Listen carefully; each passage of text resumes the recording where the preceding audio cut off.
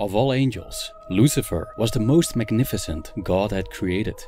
Aware of his beauty, brilliance and many qualities, Lucifer felt elevated above the other angels and, at some point, even above God.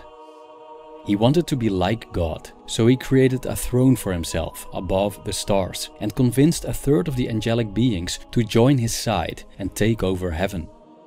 But Lucifer lost the war and was banished from heaven, cast down to hell. God transformed Lucifer's beauty, the trait he admired most about himself, into ugliness. And thus, the once so handsome angel became the vile, wrathful creature we know as Satan. Lucifer had fallen for the worst of sins, pride, which led to his inflated sense of self-importance, power and entitlement.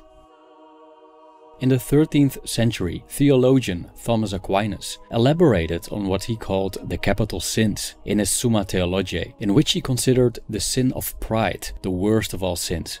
Through pride, one becomes susceptible to the other 6 sins. Pride, therefore, is the instigator, the gateway drug to evil. However, nowadays, many people seem to encourage pride. We celebrate those boasting of their accomplishments. And social media is full of individuals who continuously post about their extraordinary lives. And we're not just proud of our achievements, we're also proud of where we're from, what nationality is in our passport, how we look, what skin color, and even what gender we have. But how and why is such pride bad exactly? Aren't there good forms of pride then? The 7 deadly sins is a Christian concept that presents humanity with 7 immoral acts. 7 transgressions against the divine, oneself and the world around us. The idea of the 7 deadly sins came to fruition when the desert father Evagrius Ponticus listed the 8 evil thoughts: gluttony, lust, avarice, anger, sloth, sadness, vainglory and pride. But it had Greek and Roman precedents, specifically the ethics of Aristotle. In the 6th century, Pope Gregory I revised Evagrius' list and turned it into the list of sins we know: pride, greed, lust, envy, gluttony, wrath, and sloth. This video series explores the 7 deadly sins as a Christian concept and beyond.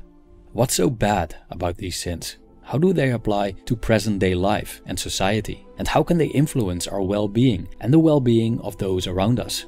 And can non-Christians benefit from this concept? This essay delves into the mother of all sin: pride.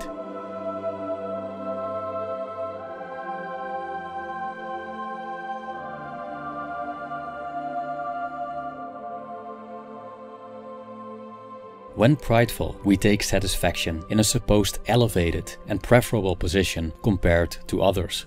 We feel better than others, as individuals or as groups, because of specific characteristics and accomplishments. We might feel this way because of the ethnic group we belong to, the country we're born in, or even the gender we identify with. On the surface, pride doesn't seem so bad, but many Christians believe pride is very dangerous and a pathway to evil. Pride goes before destruction, and a haughty spirit before a fall, says the Bible. Let's first briefly explore some Christian views and examples of pride. As we've seen in the story of Lucifer, pride leads to one's downfall, according to Christianity. The central idea behind the danger of pride seems to be that we are not greater than God, and as soon as we try to be above Him, we get in trouble. An example of this we also see in the story of Adam and Eve, in which the same fallen angel, Lucifer, now the fully fledged Satan, disguised as a snake, convinced Eve that she could be like God if she ate the forbidden fruit. One interpretation of this story is that Satan tempted Eve by evoking her sense of pride through the disobedience of God. She assumed that she knew better than him and was supposed to be like him instead of serving him. From a Christian point of view, when we're prideful, we believe we're self-sufficient, as in we don't need God and can live without Him.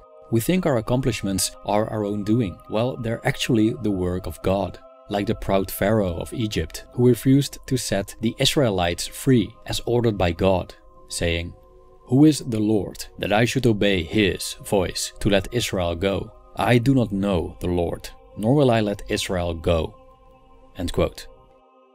Eventually, by sending 10 disastrous plagues to Egypt, God eradicated the Pharaoh's pride, so he realized he wasn't as powerful as he thought. Again, Pharaoh thought he was better than he truly was, above God in a way, and he and the people of Egypt paid a heavy price for it.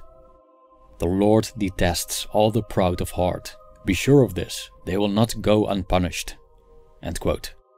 Christian scholars have a consensus that pride is the worst of all sins, because, aside from biblical examples, it generates every other sin as a gateway drug that leads to other drugs. The reason why pride leads to other sins is because of the thought of being better than others.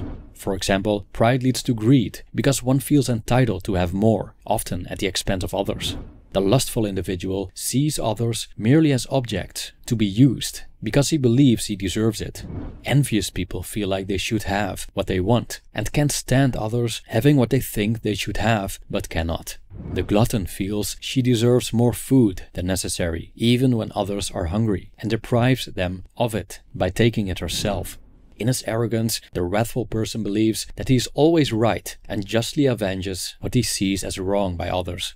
And lastly, the individual whose sin is sloth thinks she's too good to work and that others can do the work for her. Hence, in Christianity, pride is a sin and the worst of all sins. But what can we say about pride from a non-Christian viewpoint? If we don't take God into account, what then is wrong with pride? Pride, on the other hand, is the mother of all sins, and the original sin of Lucifer, an instrument, strung but preferring to play itself because it thinks it knows the tune better than a musician. End quote. A proud person is full of himself. He rates himself exceptionally high compared to others. He, therefore, feels elevated above others, and other people's flaws confirm and strengthen his inflated self-image. Like C.S. Lewis' instrument, he thinks he knows better and is more capable than others, often even those who clearly have more expertise than him. Why would someone delude himself by thinking his expertise is superior when it isn't? Why, for the proud person, is the idea of being on top, the superior one, in whatever way, shape or form, more important than anything else? An article by John Amodeo, published in Psychology Today, explores the root of pride, saying, "Pride is often driven by poor self-worth and shame. We feel so badly about ourselves that we compensate by feeling superior. We look for others' flaws as a way to conceal our own.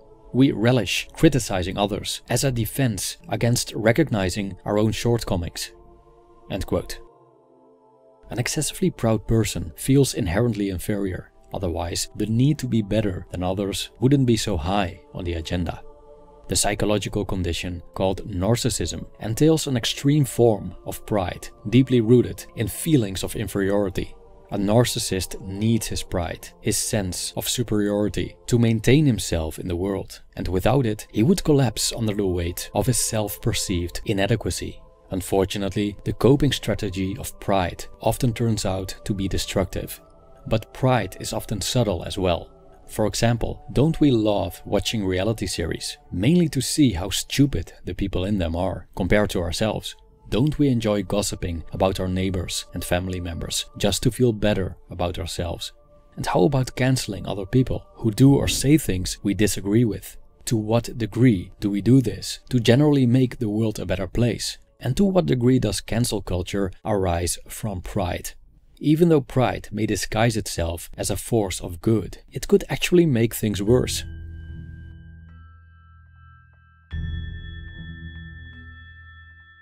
Live in harmony with one another. Don't be proud, but be willing to associate with people of low position. Don't be conceited.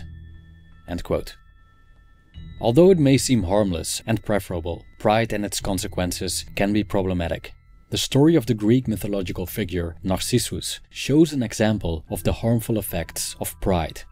Narcissus admired himself so deeply that he fell in love with his reflection in a pool of water, on which he became so fixated that he couldn't look away anymore. He forgot to eat and drink, so his health and therefore his beauty declined until he died. There are many interpretations of so many different versions of the story of Narcissus. But at its core, it shows us how self-obsession leads to ruin. Also, it estranges us from the outside world. We can see this played out today. Many are more focused on their social media image than actually experiencing life, achieving something significant and maintaining meaningful connections with others. For example, many were in love with Narcissus, but he was incapable and unwilling to feel love toward a person. He could only love himself. His pride separated him from the world in a way prideful people separate themselves from others. Amadeo stated, "Such overconfidence and arrogance push us away. Instead of relating to us as equals, they display an obnoxious superiority that makes us feel small. They have the knack of making us feel the shame that they refuse to face within themselves." End quote. Thus, the story of Narcissus shows that pride can work divisively, which we can also see with national pride, which divides groups of people. Sometimes such divisions are innocent, for example, aside from some exceptions, during a World Cup or the Olympics.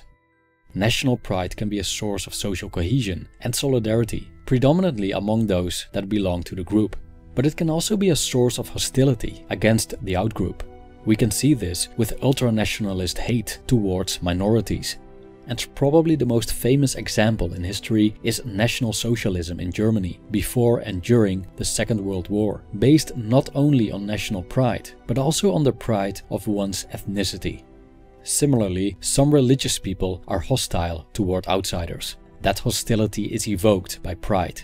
The idea that their religion is better than other religions, and that this makes them better people than those with a different religion. Within religions, pride also creates divisions between groups or individual practitioners.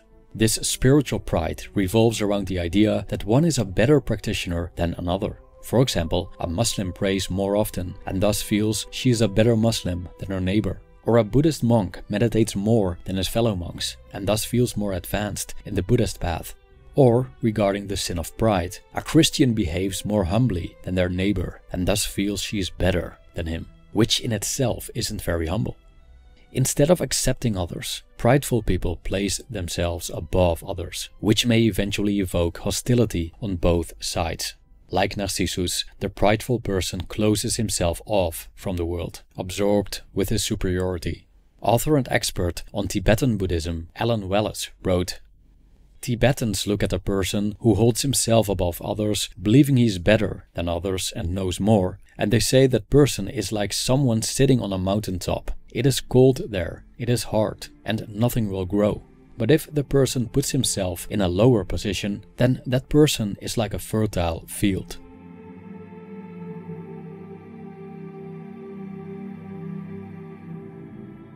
For many, being proud of one's country is seen as a positive characteristic, including camaraderie, solidarity and loyalty. Especially at major sports events, national pride is prevalent and grows exponentially when one's national team wins.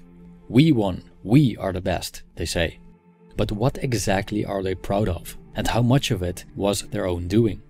Things like nationality and bodily features like skin color or height. To what degree were these given to us by fate? And to what degree have they been our own doing? Most likely, we didn't establish these features ourselves. They are products of forces not in our control. Before birth, a baby doesn't pick the country he wants to be born in, nor does he choose his skin color or whether or not he is tall or short. Yet for some reason, people tend to derive pride from these characteristics, as if they're of their own making. They feel elevated above others, based on what's not their own doing. Not that it's wrong to be happy with specific preferable attributes, but is there any reason to be proud? In a short essay about pride, German philosopher Arthur Schopenhauer wrote that pride isn't bad per se, but when it's unfounded, it's cheap. Rejecting pride, he argued, is done by those who haven't got much to be proud of themselves. He also noticed that people with no significant achievements resort to forms of pride like national pride as compensation. I quote, "The cheapest sort of pride is national pride. For if a man is proud of his own nation, it argues that he has no qualities of his own of which he can be proud. Otherwise, he would not have recourse to those which he shares with so many millions of his fellow men.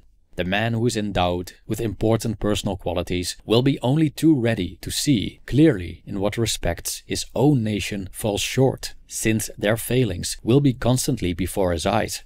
But every miserable fool who has nothing at all of which he can be proud adopts, as a last resource, pride in the nation to which he belongs. He is ready and glad to defend all its fault and follies tooth and nail, thus reimbursing himself for his own inferiority." End quote. Being proud of achievements that are not our own is delusional, which is quite apparent. But how much of our accomplishments, things we've worked hard for, like obtaining a PhD or building a successful business, is genuinely our own? A Christian might say, even though we worked hard for what we've accomplished, most of it is God's work. And thus, our pride isn't just, as we're prideful of things that ultimately aren't our own doing, or at least not as much as we would think. But if we would take God out of the equation, does this reasoning still stand? Take, for example, someone who became a professor of philosophy. This individual had to study, be accepted into a PhD program, finish it, do a postdoc program, teach classes, publish articles, and more. Even Schopenhauer would say that after these many years of toil, the professor of philosophy deserved to be proud. His pride is fair. He might even boast about his accomplishments, saying, "I did it all myself. I've come so far because of my hard work and dedication." But to what extent is such pride justified? For example, who paid for his education? Who helped him get accepted into university?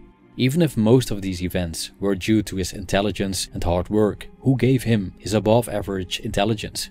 Who gave him the right circumstances, like growing up in the right country, having a family with enough resources at their disposal, having the upbringing that stimulated and encouraged him to study, or in short, an environment that facilitated his path to becoming a professor? Was the whole foundation on which his success was built his own doing? What if he had been born a poor person in a third world country? Would his intelligence and hard work have gotten him so far? Our accomplishments, regardless of how hard we worked for them, have been largely built on luck. We could say that even without the Christian concept of God, it's reasonable to argue that we generally take too much pride in our accomplishments, as our roles in them are much smaller than we tend to think.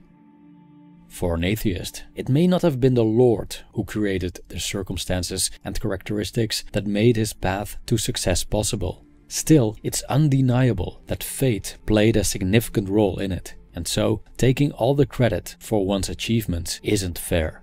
Taking pride in things that are not our own doing is, again, delusional. Yet, we often exaggerate our roles regarding our achievements. Moreover, because of their accomplishments, people tend to feel superior to others, and even resort to calling people with fewer to no significant achievements, in their eyes at least, losers. But how is it justified to feel better than someone else, when, in all likelihood, the sum of circumstances was less favorable for that person? The Bible states, "Do not be arrogant toward the branches. If you are, remember it is not you who support the root, but the root that supports you."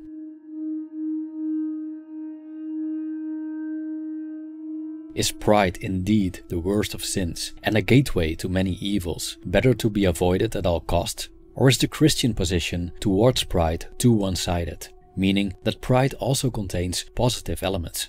We don't always perceive pride as an evil characteristic. In some instances, pride is a positive concept if we see it as a positive emotional reaction to one's success, or a sense of satisfaction with one's circumstances. But if we see pride as arrogance, conceit, and a sense of superiority, it's a negative concept. In 2007, researchers Tracy and Robbins published a study named The Psychological Structure of Pride, a Tale of Two Facets. They proposed a dichotomy of pride consisting of authentic and hubristic pride. The term hubristic stems from the ancient Greek word hubris, which translates as excessive pride or self-confidence. The study argued that authentic pride is linked to achievement, accomplishment, confidence, productivity, and self-worth. Hubristic pride is linked to dominance and social validation, which motivates the pursuit of extrinsic goals, as this may lead to obtaining other people's acknowledgement, but also to aggressive behavior. The authentic and hubristic dichotomy shows similarities with Schopenhauer's distinction between pride and vanity, saying, and I quote, "Pride works from within. It is the direct appreciation of oneself. Vanity is the desire to arrive at this appreciation indirectly, from without." End quote. Looking at the angel Lucifer, we could say that he tended more toward hubristic pride, as his pride and feelings of superiority were excessive, and he desired admiration from others by creating a throne above the stars and waging war to establish his dominance. Nevertheless, pride remains a complicated emotion. For some, it's the root of all evil. For others, it's not all bad. For example, to take pride in one's accomplishments. Others would say that most people exaggerate their roles regarding their accomplishments, which mostly result from external circumstances. God, from a Christian viewpoint. And because of that, pride isn't justified. John Amodeo argues that pride isn't a healthy form of self-worth, because if we base value on achievements or self-image, it's based on a fragile foundation. Instead, we could replace pride with dignity. I quote, "A more genuine and stable self-worth is based upon validating, affirming and valuing ourselves as we are. Self-worth is a function of living with dignity, which exists apart from any accomplishments. Achievements are ephemeral and can become a trap. If too much of our attention goes toward accomplishing bigger and better things in order to feel good, then we become addicted to external sources of gratification." End quote. Is pride all bad, or are there good sides to pride? Please leave your comments below. Thank you for watching.